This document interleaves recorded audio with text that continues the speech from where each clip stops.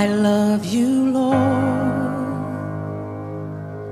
for your mercy never fails me. All my days I've been held in your hand. From the moment that I wake up until I lay my head, oh, I will sing of the goodness of God. 'Cause all my life you have been faithful, and all my life you have been so, so good. With every breath that I am able, oh, I will sing of the goodness of God. I love your voice. You have led me through the fire, and in darkest night you are close like no other. I've known you as a father, I've known you as a friend, and I have lived in the goodness of God. Hey! 'Cause all my life you have been faithful. Oh yes, you have. And all my life you have been so, so good. With every breath that I am able, oh, I will sing of the goodness of God. Your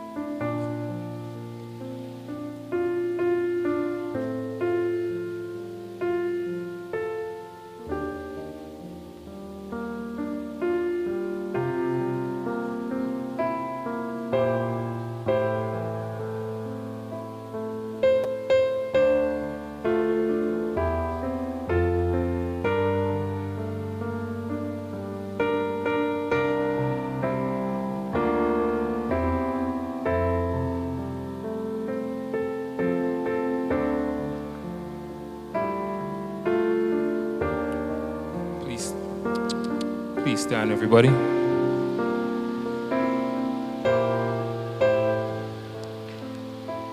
The Lord is my shepherd. I shall not want. maketh me to lie down in green pastures. He leadeth me beside the still waters.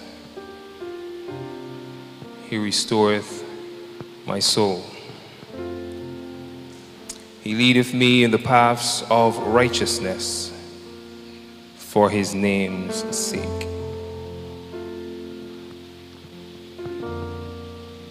Yea, though I walk through the valley of the shadow of death, I will fear no evil, for thou art with me.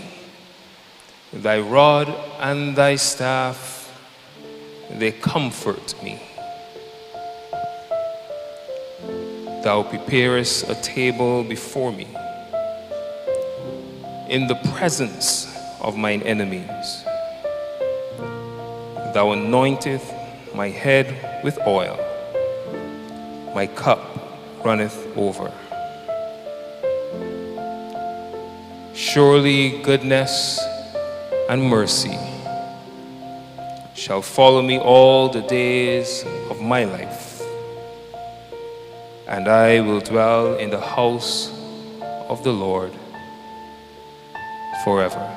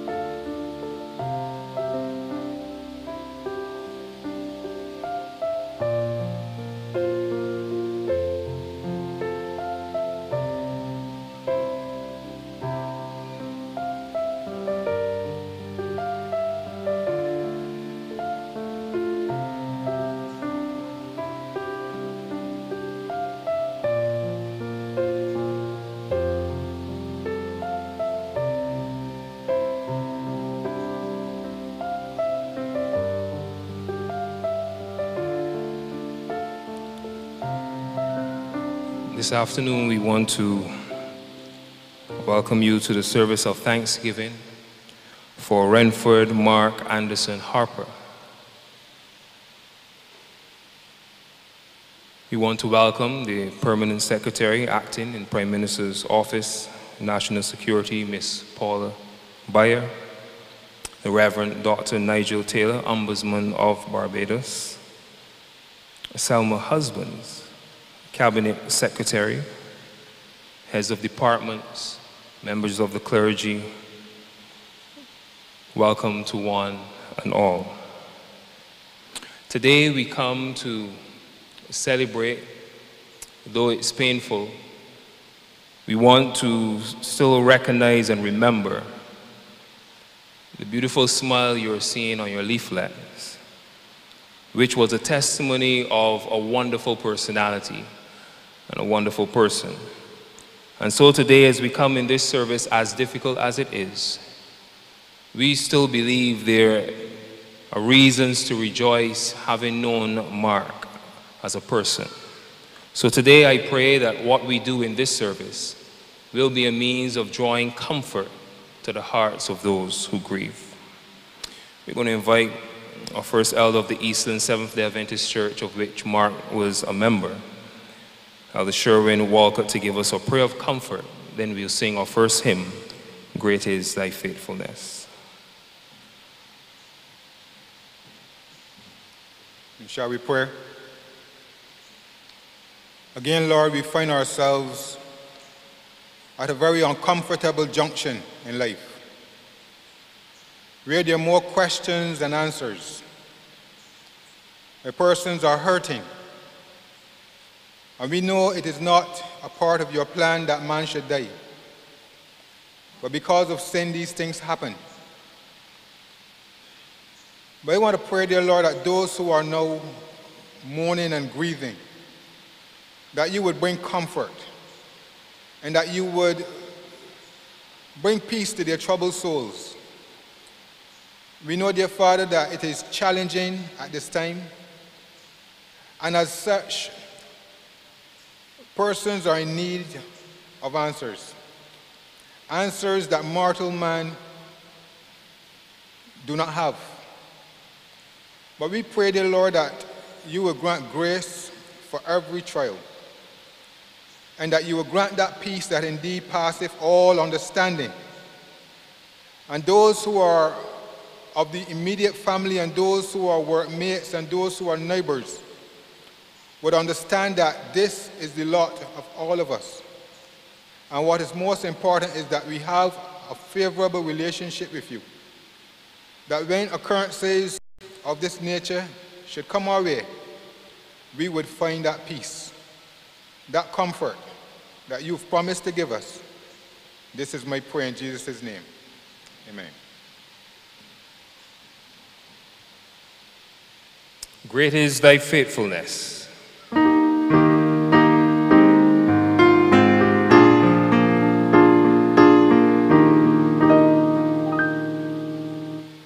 Great is thy faithfulness, O God, my Father. There is no shadow of turning with thee. Thou changest not, thy compassion, they fail not. As thou hast been, thou forever will be. Great is thy faithfulness. Great is thy faithfulness. Morning by morning, new mercies I see. All I have needed, thy hand has provided. Great is thy faithfulness, Lord, unto thee. Summer and winter and the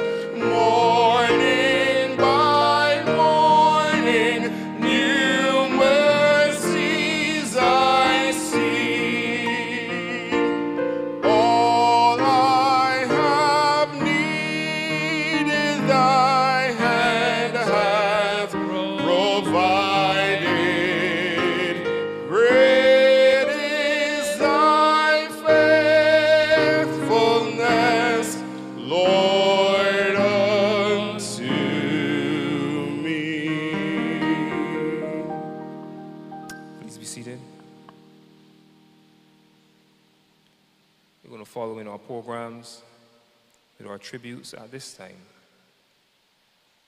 And our program will continue on and out, so let's continue to follow as it is written.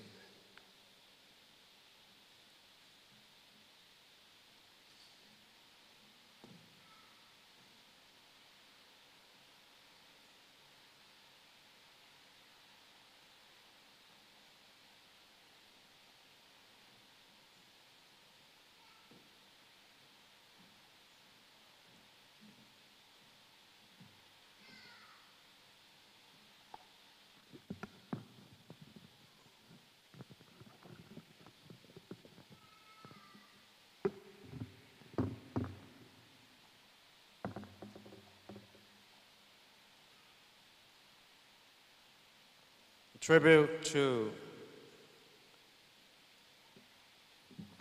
Renford, Mark Anderson Harper,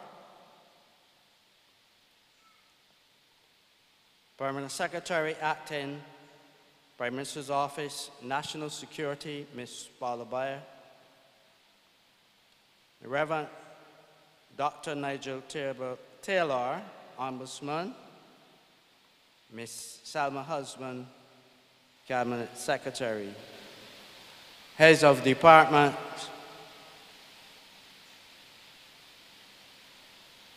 lay ministers in the Seventh-day Adventist Church, administrative staff, security officers, and security guards, national security, families of Mr. Harper and friends. Good afternoon. Never would I imagine that today, December 20th, 2023, this afternoon, that I would be standing here to deliver a tribute on behalf of our dear friend and colleague, Mark, as he was well known. What is this saying to all of us who are gathered here in this service of Thanksgiving for the life of Mark? A timely reminder to all of us about the frailty of life. In Psalms 90, verse 12, it says, "Teach us to number our days, that we may apply our hearts to wisdom." Or as the Living Bible puts it, teach us to number our days and recognize how they are, and help us to spend them as we should. And in Ephesians 5, verse 15 says, "So be careful how you live." Renford Mark Anderson Harper started work in the public service of Barbados on January 8th, 1980, as a security guard with the then Defense and Security Division. He was appointed security guard on July 1st, 1990. Senior Security Guard, December 1st, 1998. Security Officer 3, July 1st, 2003. Security Officer 2, March 1st, 2015. Senior Security Officer, March 1st, 2018. He proceeded on pre-retirement leave on October 12, 2023. Mark always had the thirst for further education to further enhance his skills and the will to succeed.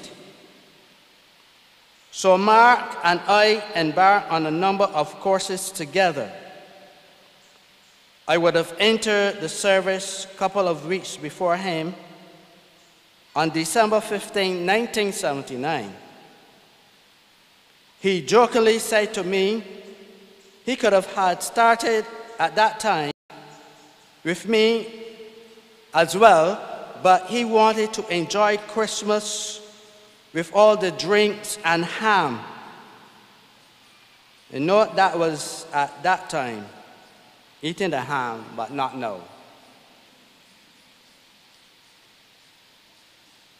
We pursue a number of courses together, such as supervisory management and Microsoft Office, which included Word, Excel, data processing, and at the Eardiston Teachers Training College.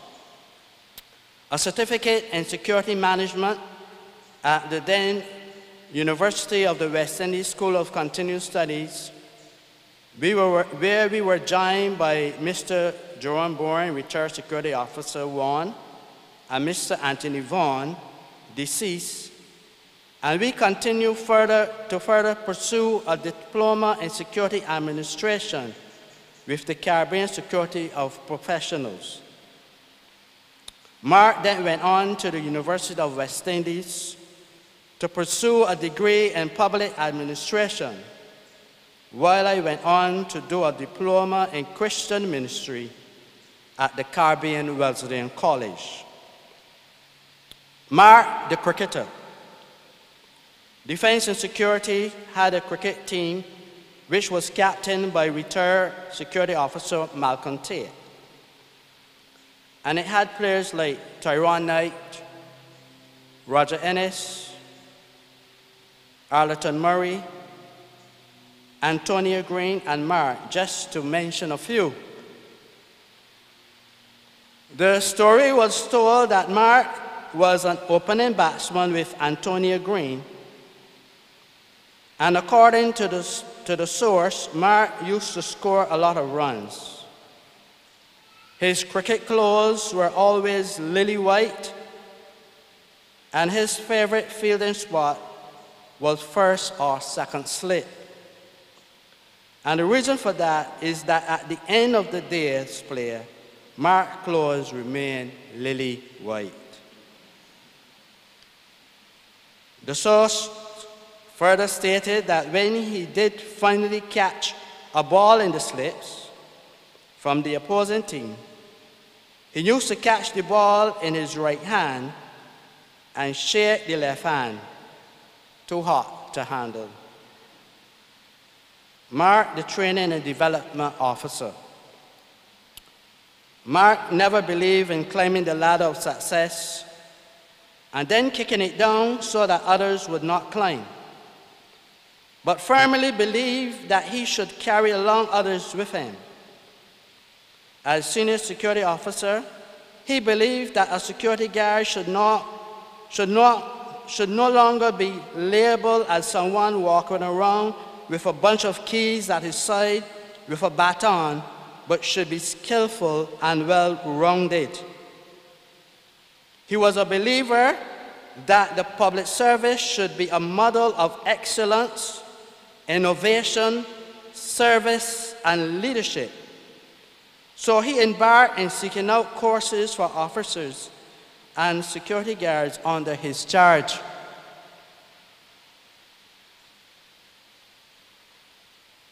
From 1 week, seminars for new intake, diploma course at Barbados Institute of Management and Productivity by MAP for 1 security officer 2, 2 security officers 3, and 1 senior guard. Supervisory management for 6 senior security guards, Barbados Institute and Productivity by MAP. Training for security guards in Protective Security Caribbean Vocational Qualification, CVQ Level 2, Career Development Institute. Courses in Microsoft Office through the Learning Development Directorate for security officers, senior security guards, and security guards. Effective writing skills for security officers through the Learning Development Directorate. Mark, the unselfish person who seeks to involve others. I recall in 2019, Mr. Mark Franklin, Deputy Permanent Secretary, Prime Minister's Office at the time, and Mark were selected to attend a workshop for public officers through the Learning and Development Directorate in Alternate Dispute Resolution. And Mark nominated me instead of himself, and which today I am thankful to him to give an away to me, because one of my takeaways that I have carried with me in this course, Alternative Dispute Resolution, as I proceed on procurement leave into full-time pastoral ministry.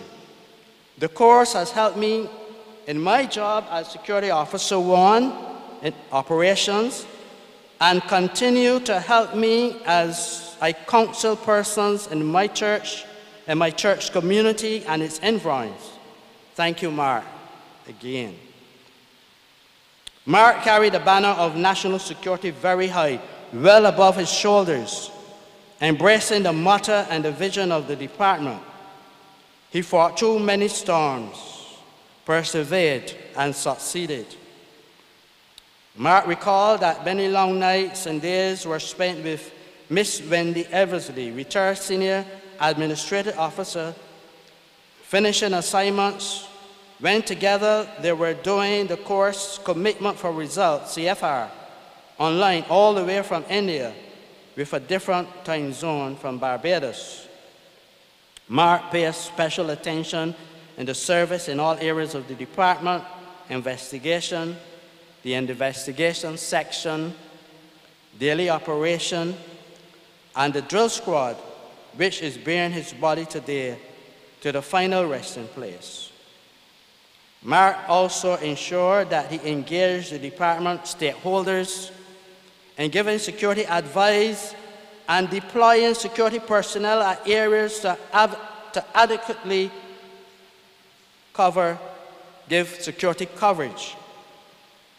He also ensured that security officers conducting security audits did them properly, informative, and gave the best recommendation in integrated security management, which is inclusive of access control, intruder detection, CCTV, fire protection, etc.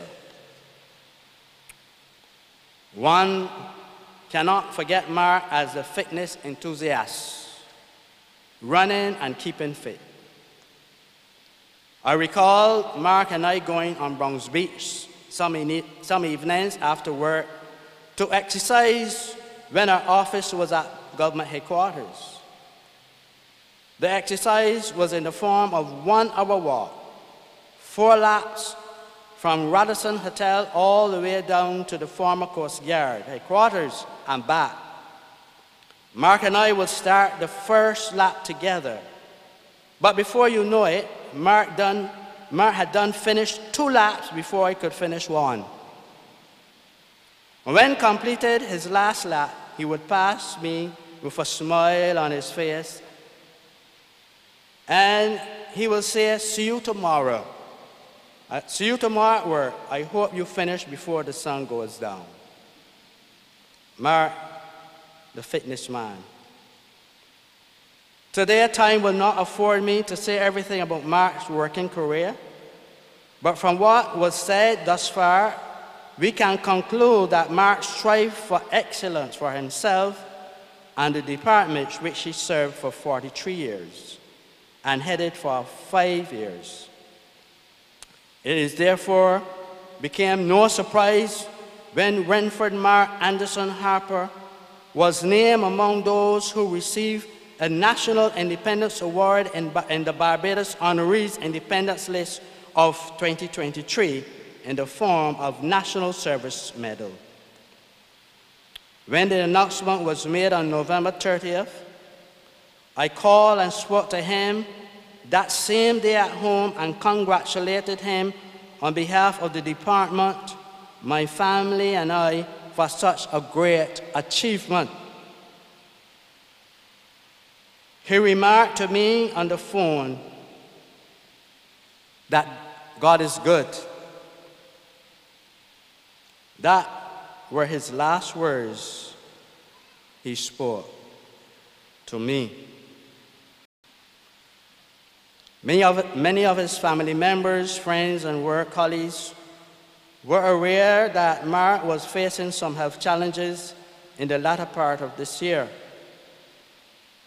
I am glad that at the time when I constantly reminded him that it's time to start going to church and serving the Lord, he visited the church I pastor a few times on Friends Day, along with others of my work colleagues.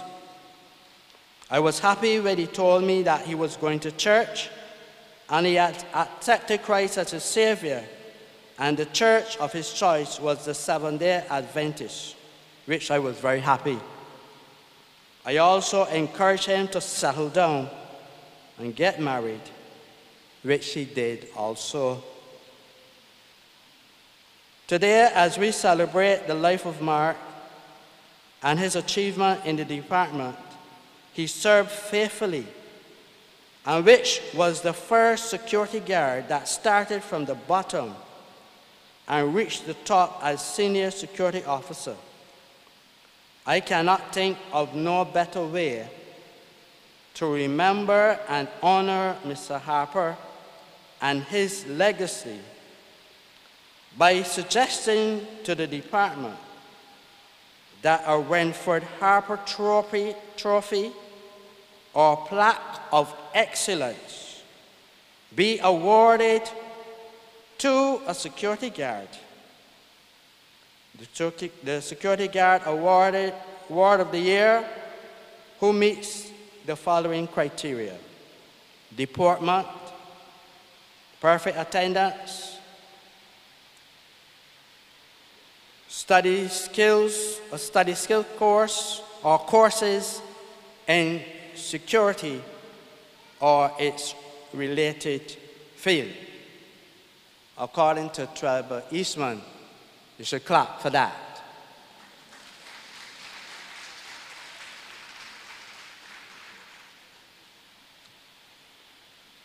We can say, gone too soon.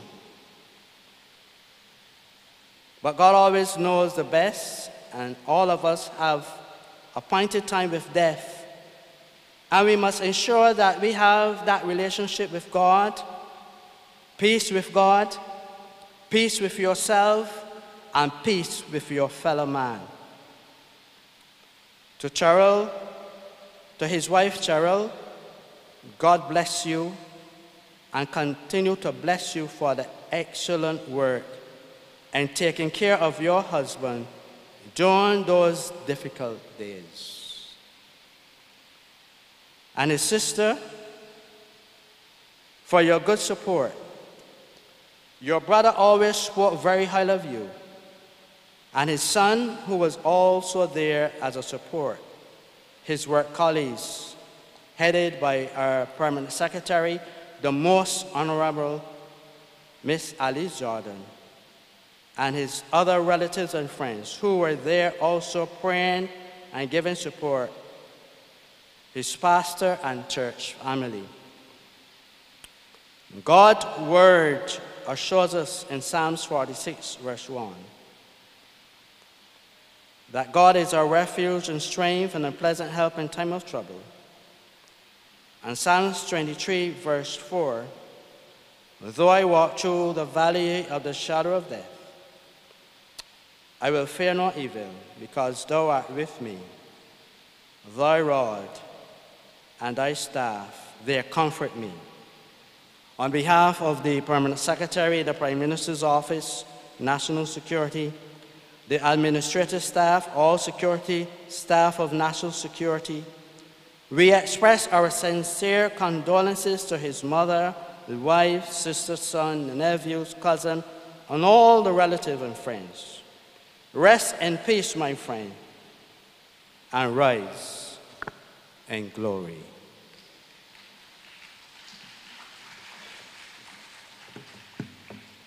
In the absence of our most honorable Alice Jordan, who is on duty leave, the acting permanent secretary, Ms. Oldbury, will now come and pay tributes.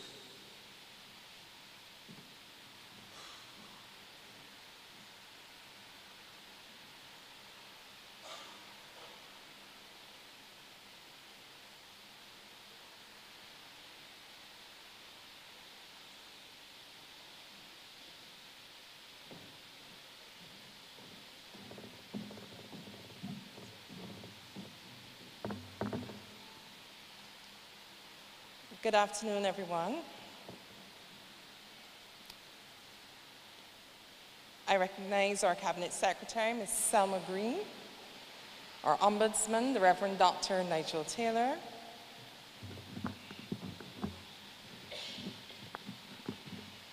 and our many colleagues and friends scattered across this room this afternoon. On behalf of the Permanent Secretary, the Most Honorable Alice Jordan, I wish to extend our deepest condolences to Mrs. Harper, the children, grandchildren, Mr. Harper's mom, aunt, and his wider family, friends, and colleagues this afternoon. Regrettably, P.S. Jordan is away on duty leave today. She had arranged to attend today and has therefore requested that I present this brief tribute as follows, and I quote, "Renford Harper, or Mark as he was more familiarly known, was soft-spoken but very firm in his manner. He always exhibited the highest level of professionalism and was without doubt one of the sharpest and nattily attired persons across the public service, whether in uniform or just plain clothes. No task was ever too much or too menial for him to perform. You only had to ask, and he would say, 'Sure, PS, I will do it.' We worked some long hours in Prime Minister's office during the COVID-19 pandemic, and whenever we were growing tired, Mark was there to help shake us up and keep us focused on the task until it was completed. He had a steadfast work ethic and dedication to duty, two important traits that are fast disappearing in the public service. His 43 years working across many different sectors gave him a most unique perspective on the service, and he was able to distill the best of his experiences and bring them to bear in his assignments. To his mother, wife, son, and entire family circle, I extend condolences on behalf of the Prime Minister and staff of Prime Minister's office, and like you, we will keep those fond memories of Mark alive in our hearts forever. We thank you for sharing Mr. Harper with us for 43 years. He was courteous, caring, committed, and disciplined each of those days he worked with us. Mr. Harper left us a sterling example of professionalism and compassion for us all to emulate. Thank you.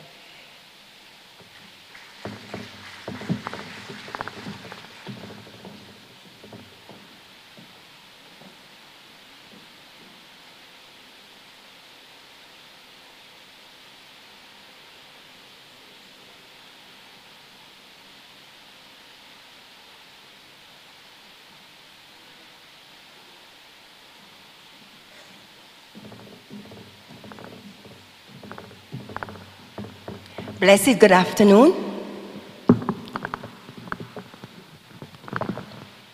Host ministers, dignitaries in the house, congregation, family and friends.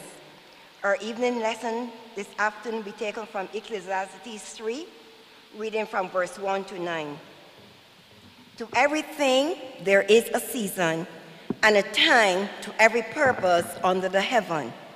A time to be born and a time to die, a time to plant and a time to pluck up that which is planted, a time to kill and a time to heal, a time to break down and a time to build up, a time to weep and a time to laugh, a time to mourn and a time to dance, a time to cast away stones and a time to gather stones together, a time to embrace and a time to refrain from embracing, a time to get and a time to lose, a time to keep and a time to cast away, a time to read and a time to sue, a time to keep silence and a time to speak, a time to love and a time to hate, a time of war and a time of peace.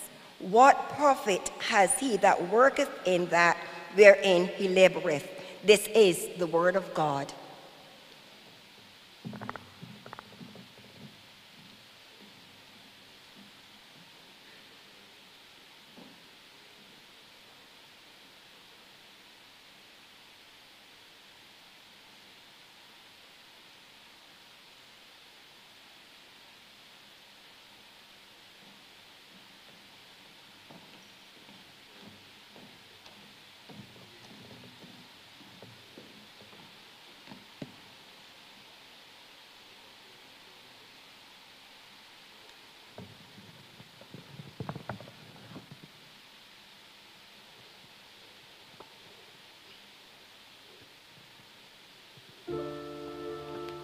Oh yeah, yeah, oh yeah. If you give a little more than you take, and if you try to face more than it breaks, if you're the kind who takes the time to help a stranger in the rain, there's a place for people like you. If you stand up for those who are on their knees and lend a voice to those who cannot speak, if you shine a little light, give sight to the ones who lost the way, there's a place for people like you. I've heard up there the streets are made of gold, and when you get there, there's a hand to hold.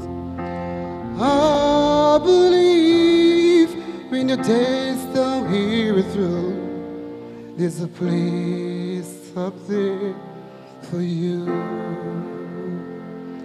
If you walk around with your heart on your sleeves, and if you try to be the change you want to see,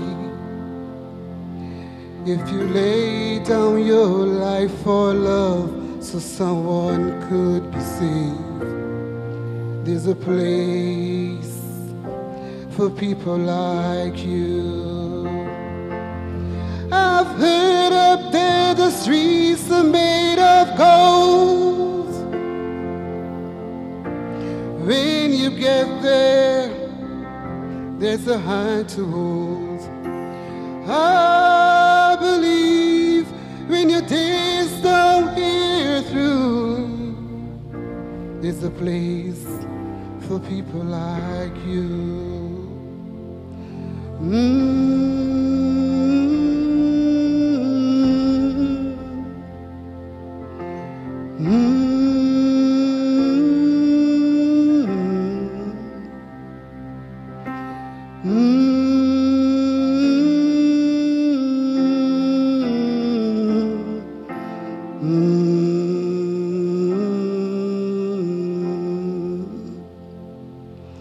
I've heard up there the streets are made of gold.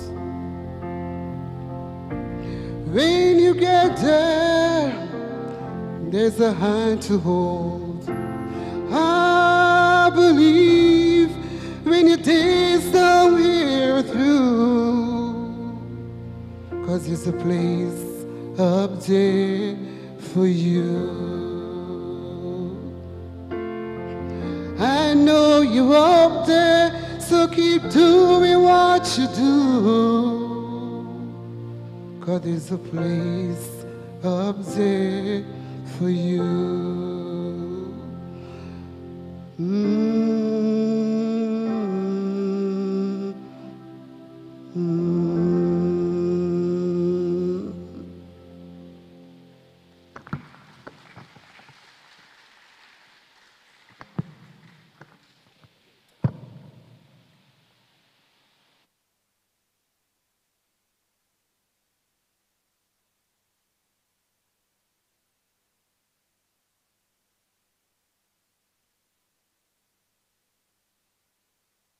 music by Desha Moore at this time.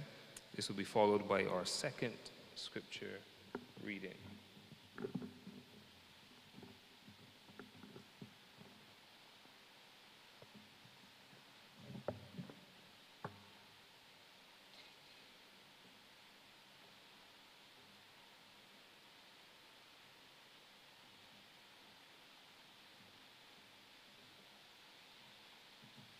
Good evening.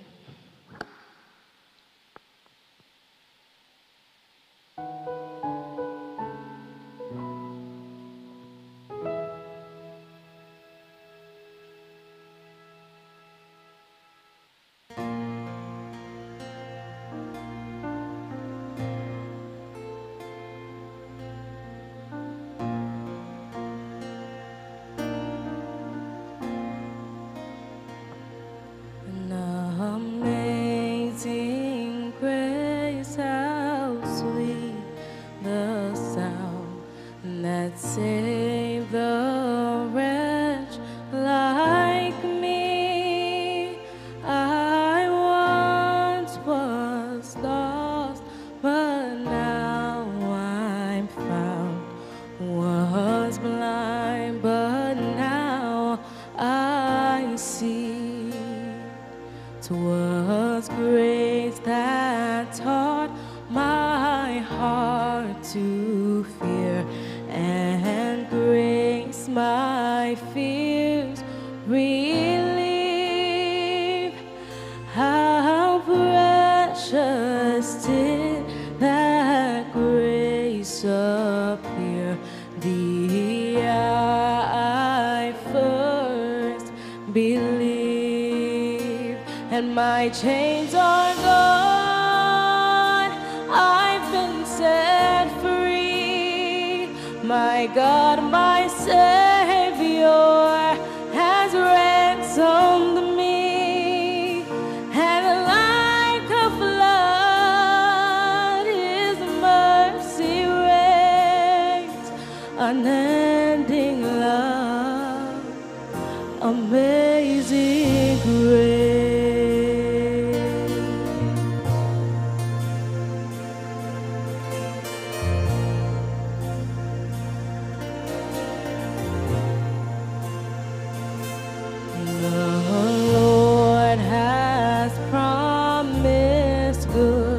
To me, His love, my hope secures.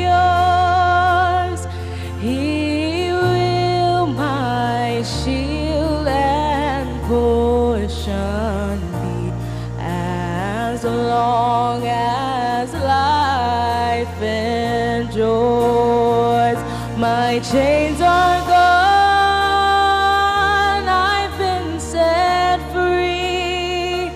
my God, my Savior has ransomed me. And like a flood, His mercy reigns.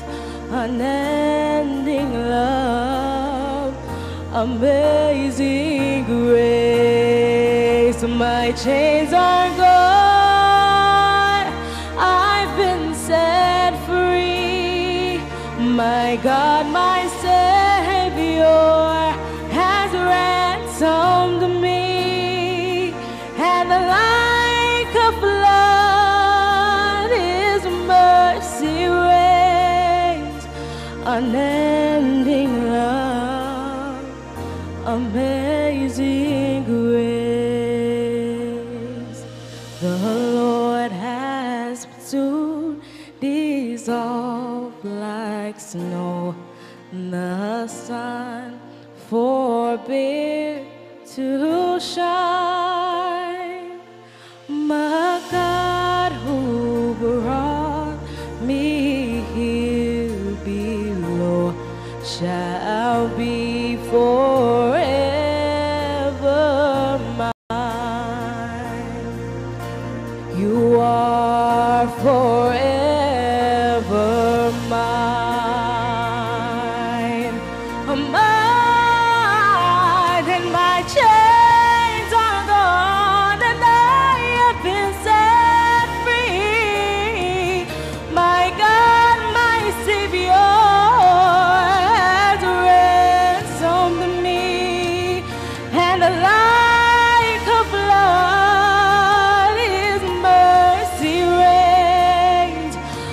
unending love, amazing grace.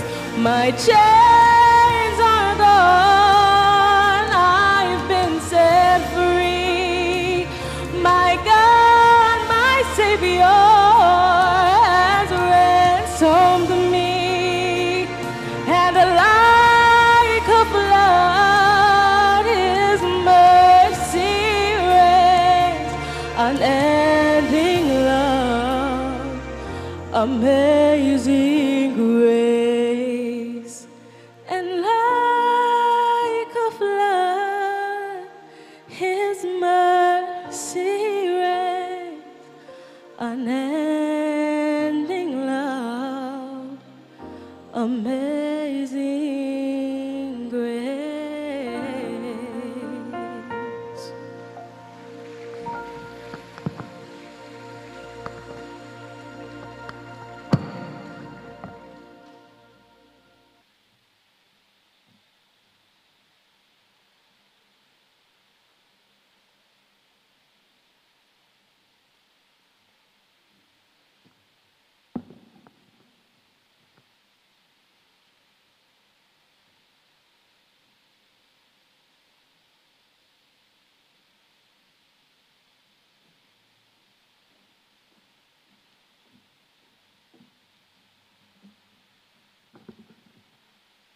Good evening. Second Bible reading is taken from Revelation chapter 21, verses 1 to 5. And I saw a new heaven and a new earth, for the first heaven and the first earth were passed away, and there was no more sea. And I, John, saw the holy city, New Jerusalem, coming down from God out of heaven, prepared as a bride adorned for her husband. And I heard a great voice out of heaven saying, Behold, the tabernacle of God is with men. He will dwell with them, and there shall be his people. And God himself shall be with them, and be their God. And God shall wipe away all tears from their eyes. And there shall be no more death, neither sorrow, nor crying, neither shall there be any more pain, for the former things are passed away. And he that sat upon the throne said, Behold, I made all things new. And he said unto me, Write, for these words are true and faithful. Here ends the Bible reading.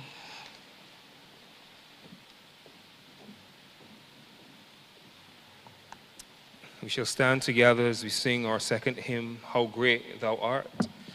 And during the singing of this hymn, an offering will be lifted. O Lord my God, when I in awesome wonder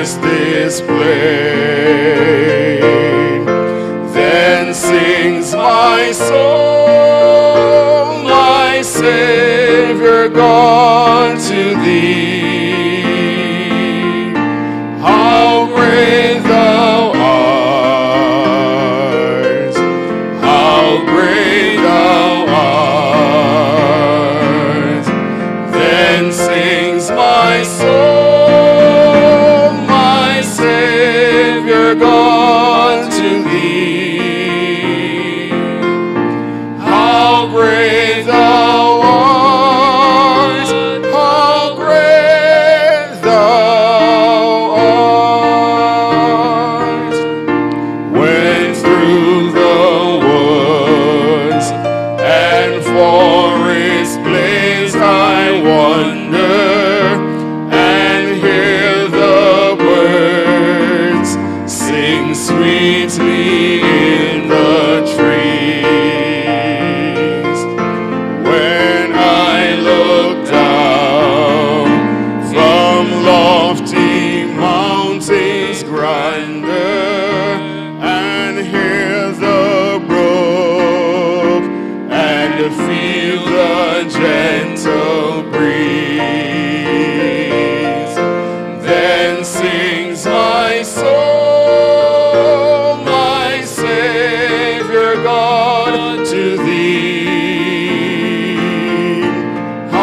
great thou art,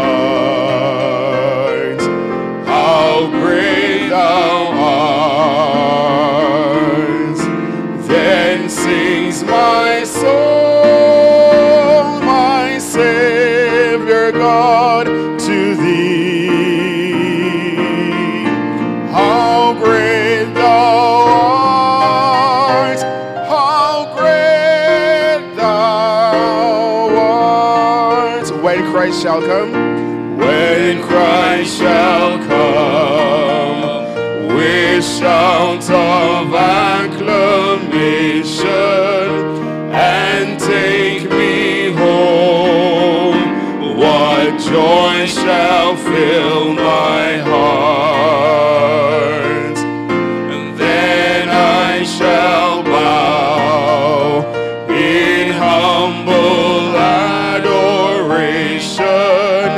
and there proclaim, my God, how great thou art.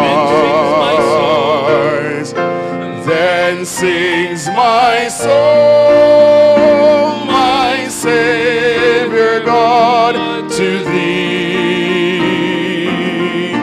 How great thou art, how great thou art. Then sings my soul, my Savior God, to thee. How great thou art, how great thou art. Heavenly Father, we thank you for the offering lifted. May you bless it, we pray. In Jesus' name, amen. Please be seated. We now have our eulogy.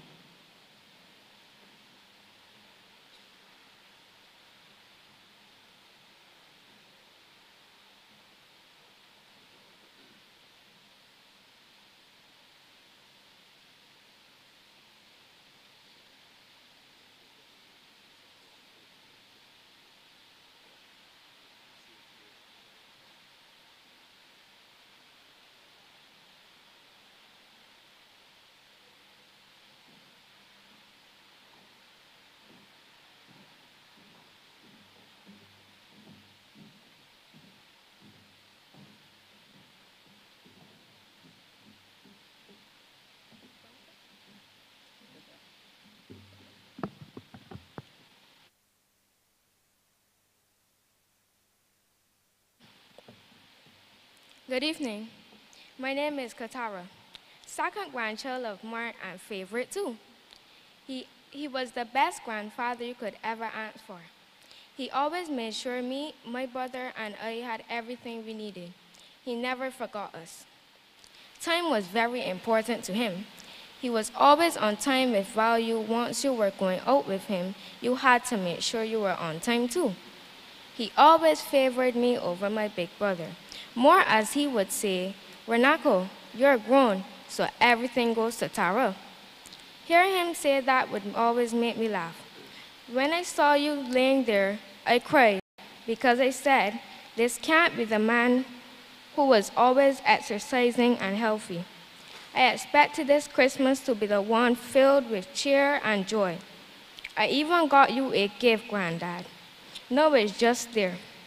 It's devastating I never got to say goodbye, but Granddad, I will always hold you close to my heart. Rest in peace and rise in glory, Grandpa. Love you always, your favorite girl.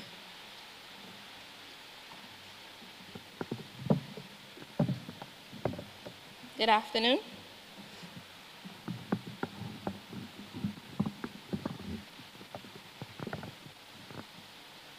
Good afternoon. The best portion of a good man's life, his little, nameless, unremembered acts of kindness and of love. A quote by the famous poet William Wordsworth. Renford Mark Anderson Harper, affectionately known to many as Mark, was born to Violet Clark on September 11, 1959, at Ashburyland, St. George. Father of Ryan Curtin, beloved husband of Cheryl Harper, and grandfather of Renako and Katara Curtin. Brother of Deidre Clark and uncle to Rashad Clark and Terrell Whitaker.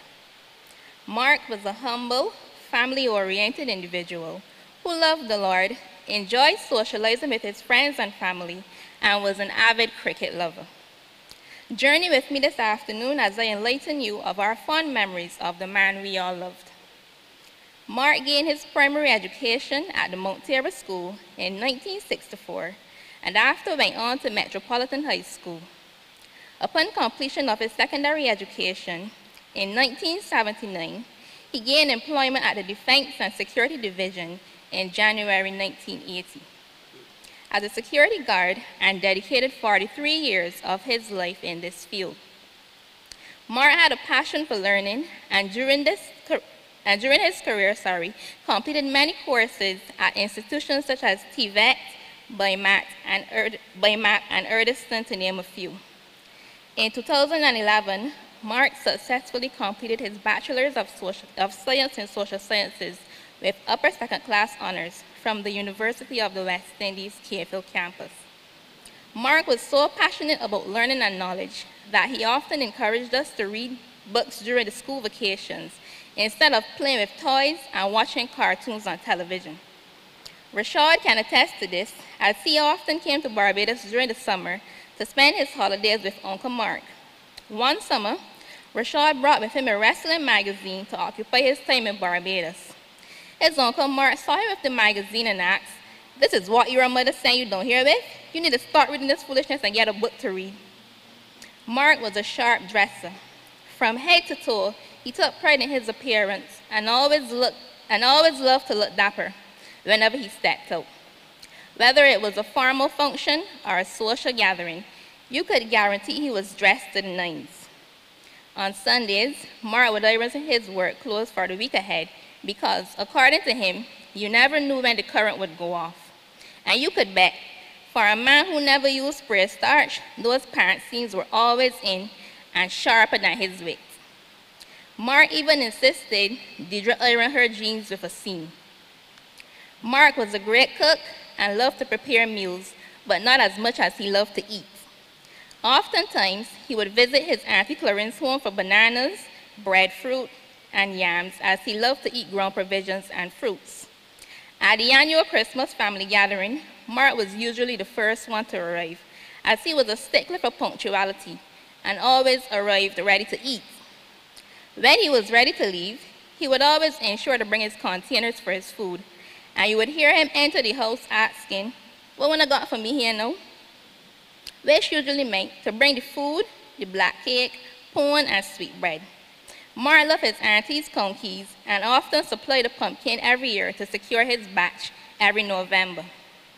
His Auntie Clarine recalls taking Mark wherever she went as a child and remembers when he was 10 years old, he was baptized in the Bible Truth Church of God.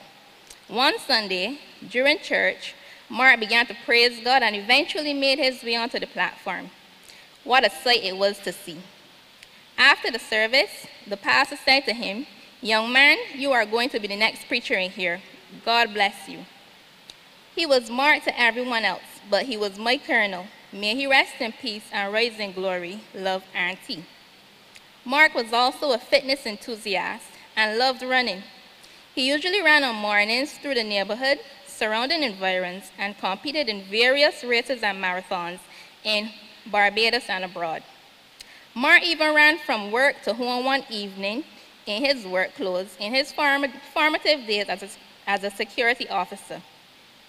He loved traveling and often visited his mom, sister, and nephews in New York, where he enjoyed shopping at the various outlets, going from store to store, searching for a good bargain. Mark loved to go shopping, but no one liked to accompany him, because when we did, you simply couldn't keep up with the man. Mark would go to one store and spend hours looking at one thing, to then leave the store without buying it. He was very precise and had to test the quality of the material. Then he would weigh his pros and cons, whether it was worth the buy, after he converted the price from USD to Barbados dollars. He would then go to another store to repeat the same process, to return later to the first store to make the first purchase. Shopping with Mark was a headache. To Cheryl.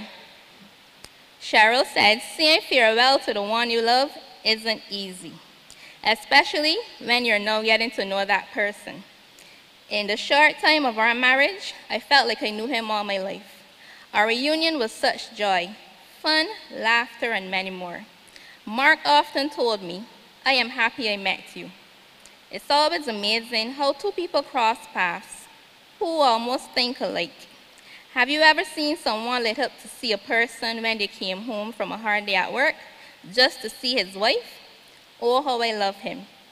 Exercise and reading his Bible were his favorite pastimes. My husband loved the Lord with all his heart. I was happy when he accepted the Lord on that Sabbath. Mark said he always wanted a wife who shared the same faith as him. His favorite words were, communication is key. I guess you all must have heard that phrase before coming from him. When Mark asked me to marry him and I said yes, he began watching videos of weddings every night and would call me asking if I had seen the wedding he sang. He watched these videos for inspiration for his wedding. He found one he really loved, a man named Billion. Don't you believe Mark decided to imitate Billion and did the same thing in order to have the spotlight for himself on our wedding day? It was his day after all.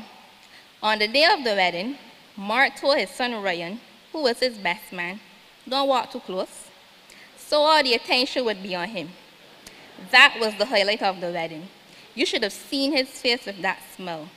He was someone very special with a heart of gold, always willing to help someone who was in need. He never said no to anyone and was always a man of his word. If he said he was going to do something, he sure would. Mark adored his sister Deidre. There was never a day he wouldn't talk to her on FaceTime. No matter how many times they spoke, he always wanted to hear from his sister. His mom was his heartbeat, and he looked after his mom with such great care.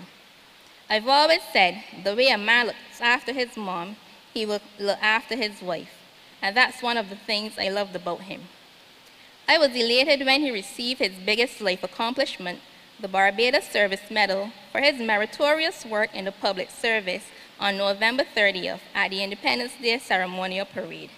He wasn't able to attend the ceremony, but watched instead of on TV to hear his recognition for the job he loved and did for 43 years.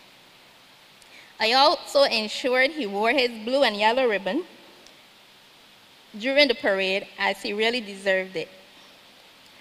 Saying farewell to his body on December 6th was the hardest time of my life, to see the one I loved go to sleep before my eyes and never woke up. But memories will always be in our hearts. I still remember his last words to me, I love you, and you are doing a great job helping me. That wink he gave me will always be in my memories, and the last prayer we prayed together. He will be missed. Ryan said, my dad was a loving, caring, and humble person, and was always there for me. I have so many fond memories of him, but the one that stands out the most was the day he got married. He told me, hurry up and do the thing. Don't wait till the clothes can't fit me, that I was next in line. He always gave me advice, and his favorite line to me was, what for a man, he will get. And I will always remember those words. To Deidre, her brother was her pillar of strength, a reliable friend, and a doting uncle. Always there to lend a listening ear or offer words of wisdom. His infectious laughter brightened up the room and brought joy to everyone he interacted with. Mark was a loving son, Mom's favorite. To her, he was Marky Boy, her provider and her pride and joy. I remember at his wedding, when Mom couldn't find him because he was taking pictures, she began to worry, and when she finally saw him, the joy that filled their faces was unforgettable. The memories we shared will always keep us together. Even though I can't physically hug you in times of need, I know that you will be looking down upon all of your loved ones to shed light whenever times get rough. I want to thank you for being the most amazing brother I could ask for. I know it's time to say goodbye, but this goodbye isn't forever. Until next time, I love you, big brother. Mark, you were a God-fearing, intelligent, funny, hardworking, a husband, a brother, a son, a father, a grandfather, an uncle, a cousin, friend, and so much more. We are truly grateful for the time God granted to us with you, forever in our hearts. Until we meet again, love you always.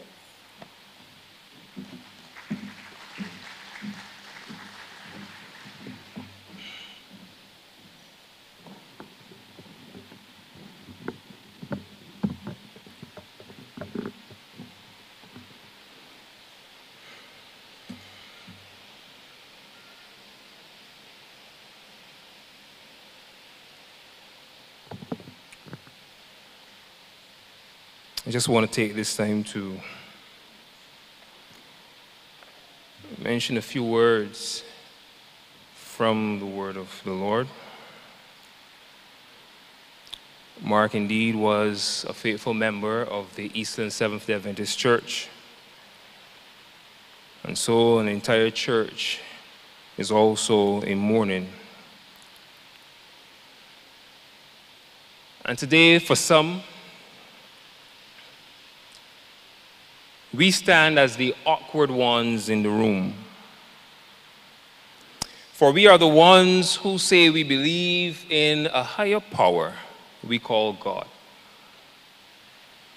A power we claim to have interactions with. A being we claim to speak with. A being we believe hears us.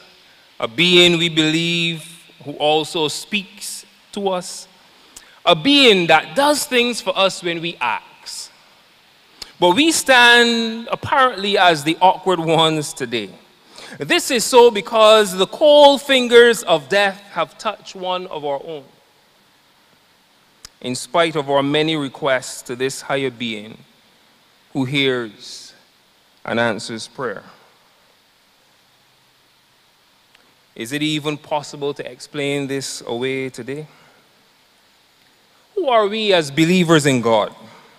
We hurt, we cry, we laugh, we die. Believe it or not, we are human beings. But what keeps us believing in a higher power when we experience the same vagaries as anybody else? It was Martin Luther King Jr. who declared, if a man has not discovered something that he will die for, he isn't fit to live. It can be argued that all it takes to die for a cause is bravery. You can feel so strongly about a thing that you are willing to risk everything for it. Bravery. The Buster Rebellion was the largest slave revolt in the history of Barbados, and the rebellion took its name from the African-born slave Buster, who led the uprising. Buster felt so strongly about freedom that he was willing to die for it. Bravery at the highest. But what about dying from what can be considered as natural causes? What do you do when you die from a sickness, even though you believe in a God who is referred to as the great physician? Can I tell you that in this situation, bravery does not help you? I will not seek to tamper with the words of the great Martin Luther King Jr., but I would put it in my own words. Unless a person has discovered the one to live for, you are not ready to die. In case you didn't hear me, let me repeat myself. Unless a person has discovered the one to live for, you are not ready to die. You see, the first thing we all must acknowledge is that we are all going to die. And this is a difficult funeral because Mark was such a decent person. He was a godly man. And each of us here today can come up with a list of people who we think should be in that casket instead of Mark. But I want to suggest to you today that because Mark, in our estimation, deserved to live, in my mind, he was better placed to die. Now, we do not court death as believers. We want to live as long as we can by the grace of God. But I'm stating here that when you discover the one to live for, you are ready to face death. This, my friends, go beyond bravery. This is a journey about faith, and longevity is not always for the righteous.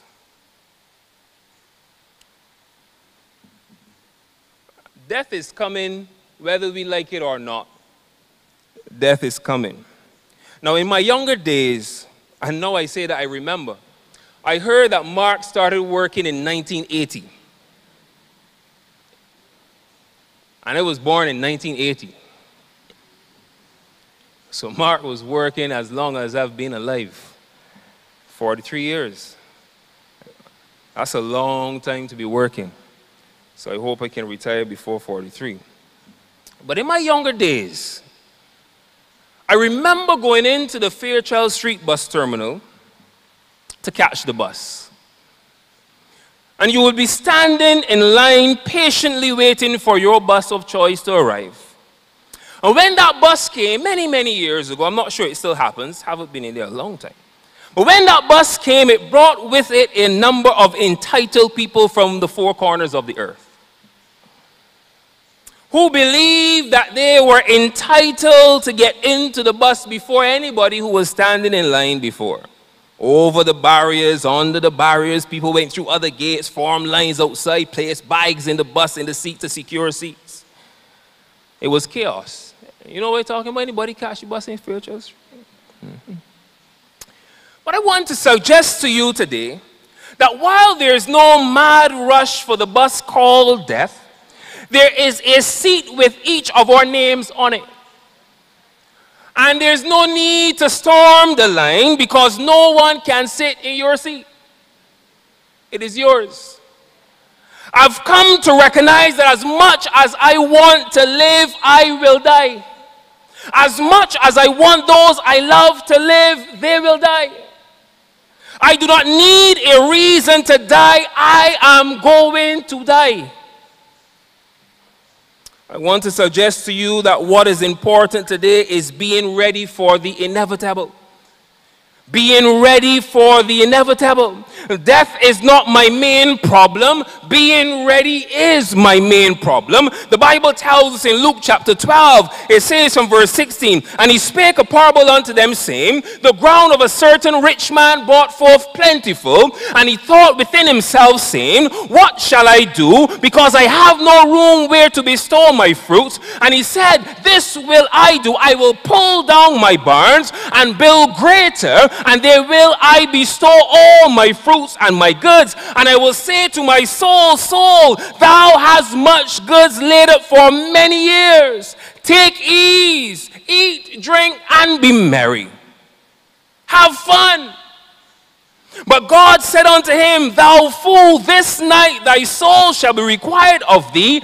Then whose shall those things be which thou hast provided? So he is that layeth up treasures for himself and is not rich towards God. Man was doing what any proper businessman would do. He was making preparation for a bountiful harvest, but he made no preparation for his soul salvation. He was preparing to live, but made no preparation for that which befalls all of mankind, death. As much as a plan is needed for life, we need to plan for death. Now, we talk about Job as some fictional character, because as far as we are concerned, no one could do what Job did. But let me tell you about a man quickly. There's a man called Horatio G. Spafford, or that was called.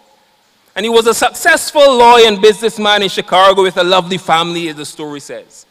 A wife, Anna, and 5 children. However, they were no strangers to tears and tragedy. Their youngest son died of pneumonia all back in 1871. And in that same year, much of their business was lost in the Great Chicago Fire. Yet God, in his mercy and kindness, allowed the business to flourish one more time. And on November 21st, 1873, it says the French ocean liner, it took a voyage across the Atlantic from the U.S. to Europe with 313 passengers on board. Among those passengers were his wife and his 4 daughters. He was expecting to meet them in Europe on another ship. But as it goes, the ship they were in sank, and only his wife survived to tell the tale. And as he got the news, this man who was devastated and broken by the tragic loss of his 4 daughters, it says he sat down and he wrote the words to the song, "When peace like a river attendeth my way, when sorrows like sea billows roll, whatever my lot thou hast taught me to say, it is well with my soul." In spite of his big loss, he still found a reason to live, and that was Jesus. That was not bravery. That was about faith. Having faith in someone to do that which they are capable of doing is an okay demonstration of faith. But follow me this evening. I want to suggest to you that faith tried in the fire is more than a belief in God. I'm saying faith tried in the fire. It is a belief in a being who is able to do that which you ask him to do, but he does not do it. It is being able to still believe and trust in God when he does not do that which he has the ability to do. Yes, God had the ability to heal Mark. He did not. But it takes faith to still believe in that God. Job, in the midst of his anguish, in the midst of his turmoil, in the midst of his great loss, he reached deep and tapped into faith. He remembered the one to live for, and Job was able to declare in Job 19 verse 26 and 27, he says, "And though after my skin worms destroy this body, yet in my flesh I shall see God, whom I shall see for myself, and my eyes shall behold him and not another. Though my rays be consumed," Job found the reason to live, and the reason to live was God, and he was prepared to die because he understood that living for God made sense. This is the faith of the believer. We know death is coming, but we are also aware that the God we serve is also coming. The God we serve is not going to leave the righteous in the grave. We have this hope that burns within our hearts. Hope in the coming of the Lord. To live in hope is to die in hope. The way you prepare for death is by living for Jesus. Paul reminds us in 1 Thessalonians chapter 4, verse 13 and 14. He says, "But I would not have you to be ignorant, brethren, concerning them which are asleep, that you sorrow not, even as others which have no hope." He says, "For if we believe in God," he says, "if we believe that Jesus died and rose again, even so them which sleep in Jesus will God bring with him." To prepare for death is to live for Jesus. Well, let me make my final point. Many governments work hard to bring hope to a nation. What does that hope look like? A good GDP, plenty reserves, more electric buses, single-digit unemployment numbers, lowering the cases of NCDs, reducing the poverty index, eliminating potholes. I actually went into one today, and thank the Lord nothing happened to the car. But growing the NIS fund, growing the population, get more children. Or help housing every last person. That is the hope and wish of every government. All of these are noble and necessary things to be achieved. But I want to tell you today that which Jesus offers, that which God offers, and the reason we are the awkward ones, the reason why we believe in a higher power called God, is because that which God offers is far superior than any government can offer. In other words, we choose to believe the bigger promise.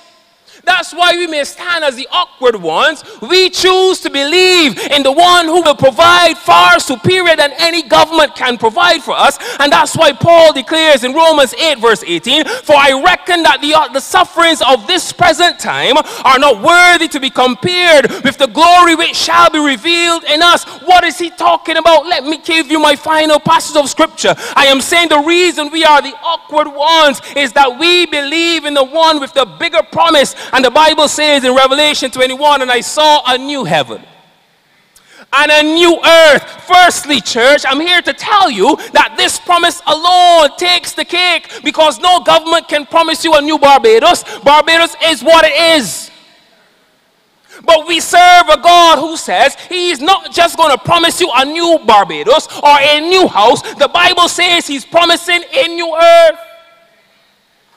For the first heaven and the first earth were passed away, the Bible says, and there was no more sea. And I, John, saw the holy city, New Jerusalem, coming down from God out of heaven, prepared as a bride adorned for her husband. And I heard a great voice out of heaven saying, "Behold, the tabernacle of God is with men, and he will dwell with them, and they shall be his people, and God himself shall be with them and be their God." And it gets even sweeter. Look at the promises of God. He says, "And God shall wipe away all tears from their eyes, and there shall be no more death." What a promise. No, any government can promise you to lower NCDs, can promise you better health care, can promise you a better hospital, but I'm saying only God can promise you no death.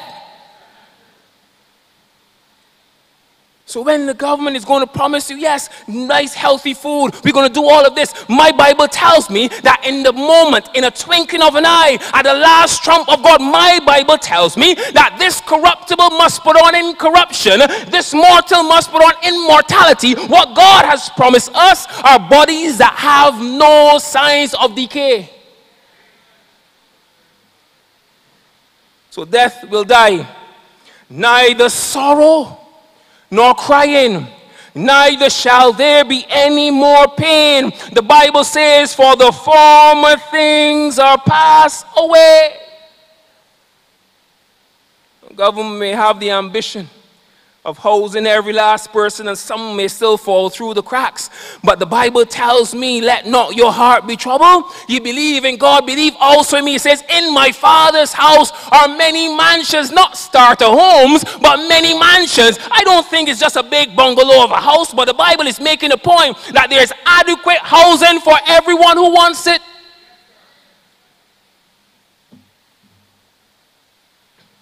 And he that sat upon the throne said, "Behold, I make all things new."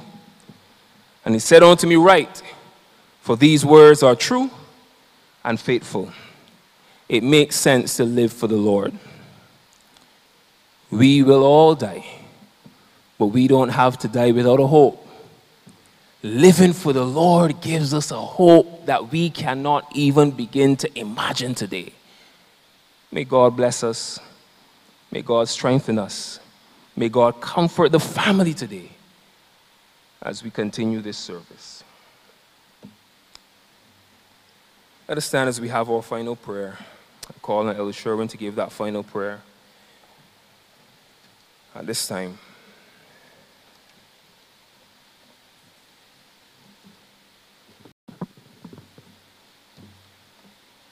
Shall we pray?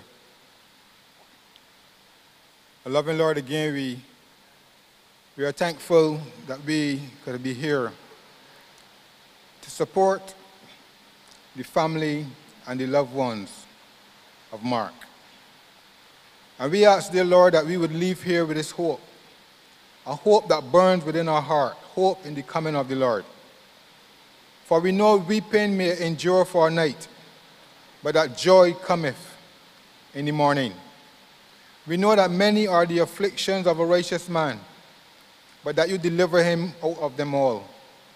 And we are asking, dear Lord, that you would bring peace and that you would bring comfort to those who are hurting, and that you will help them to find meaning through the challenges of this crucible. I ask, dear Lord, that when time shall be no more, that we all here would have fostered such a meaningful relationship with you, that indeed we will be among those standing on the sea that looks like glass as we sing the songs of Moses and the Lamb. Comfort us, for now we pray. Amen. Our final hymn, And Can It Be?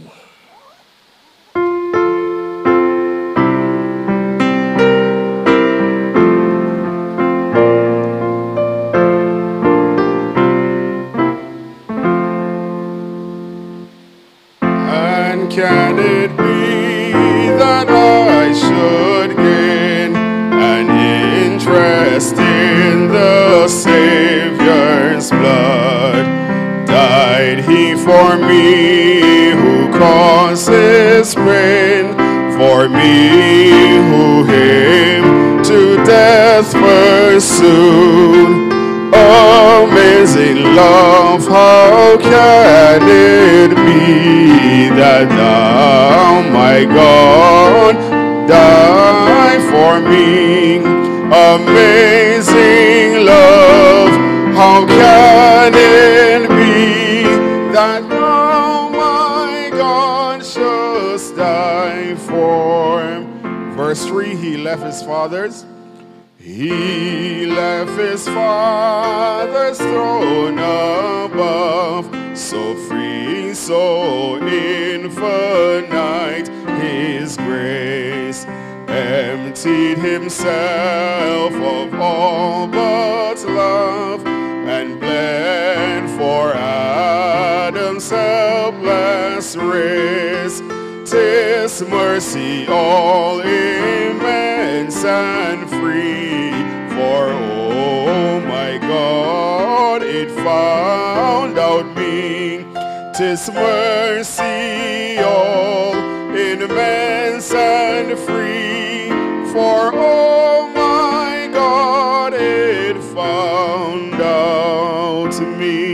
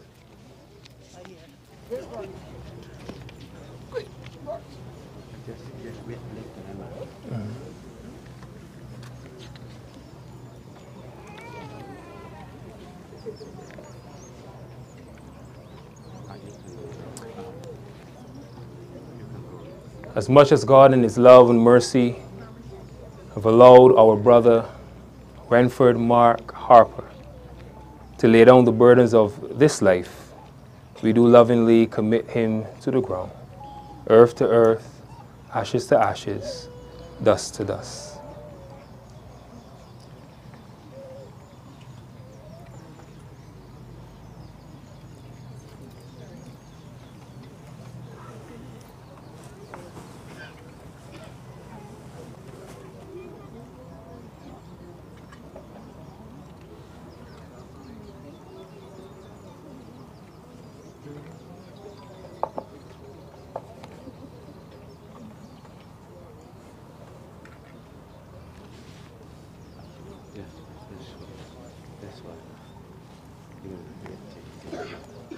When he started to think he can blow the blood, see?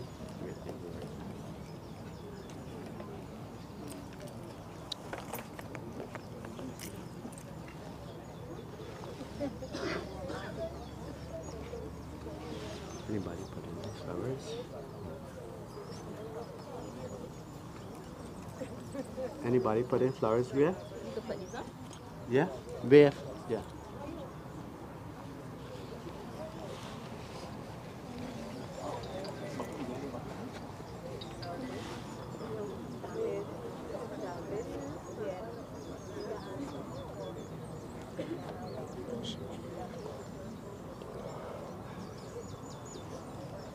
You could know you were too young, fella?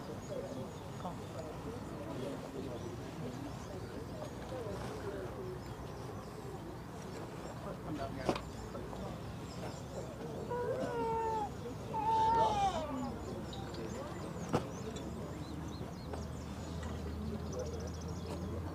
Let's go a lot now.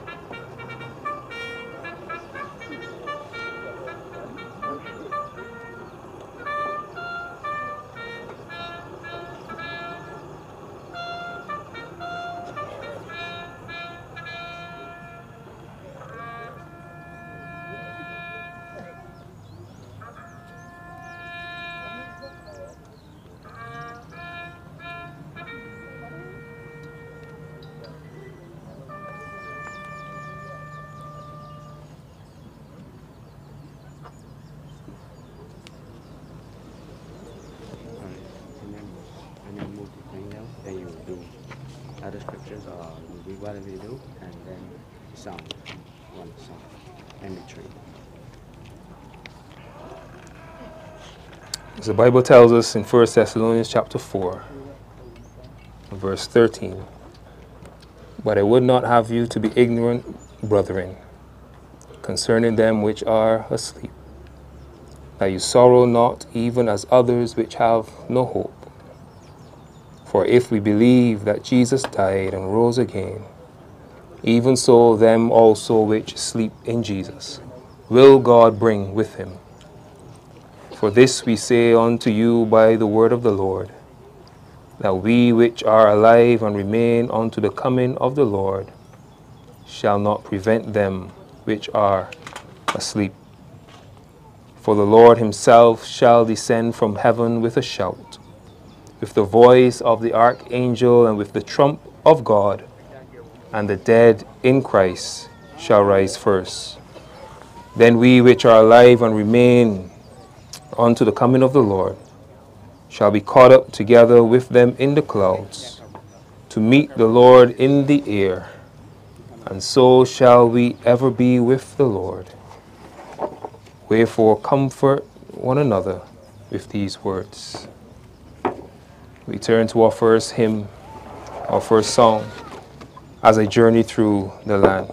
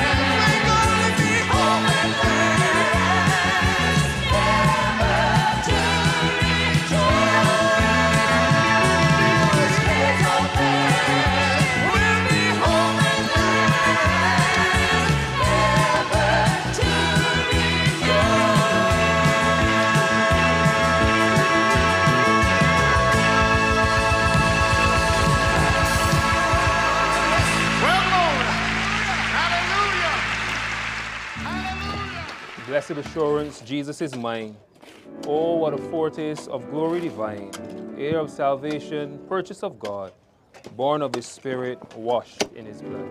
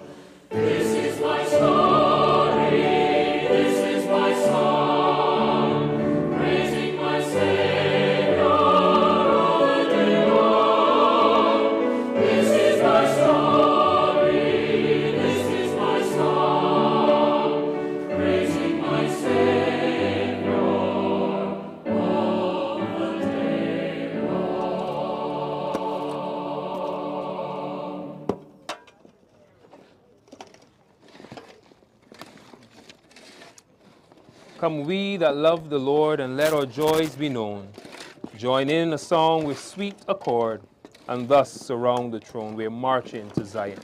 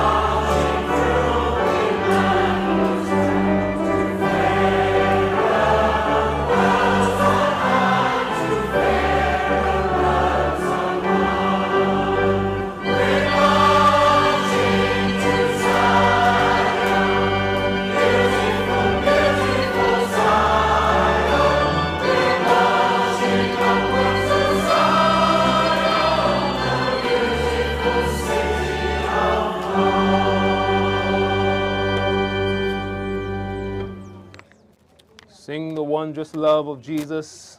Sing his mercy and his grace. In his mansion bright and blessed, he'll prepare for us a place. Our final hymn, When We All Get to Heaven.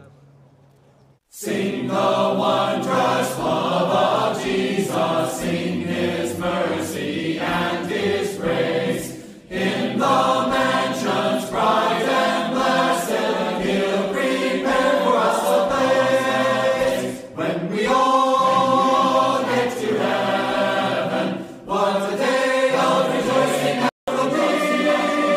When we all see Jesus, we'll sing and shout the victory. While we walk the pilgrim pathway,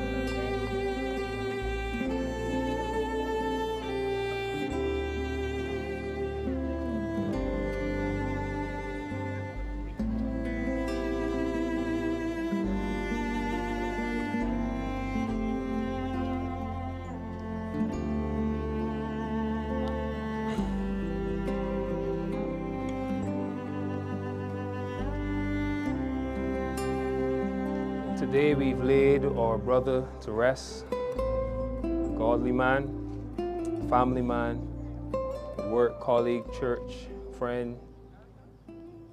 And I want to especially thank the members of the drill squad for the powerful demonstration of brotherhood. I've never seen it this way before, but I really appreciated what you did, demonstrating your love for Mark in the way that you did. And I pray God continues to bless all of you. We thank you all for coming and supporting the members of the family today. That support needs to continue. Keep praying for them. Keep checking in on them. And we trust that God in his own way will give them the strength to go on day after day. Let us pray as we close this part of our service. Our kind and loving Father, we thank you so very much for your love in the midst of heartache and pain. We thank you for your promise that you are coming again to eliminate death. We pray that you would comfort every grieving heart today. Touch, guide, and direct in all ways we pray. In Jesus' name, amen. Please keep praying for the family. Again, we express thanks to the Reverend Earl Dean who made all of this coordination possible. Thank you very much, sir. So may God continue to bless all of you.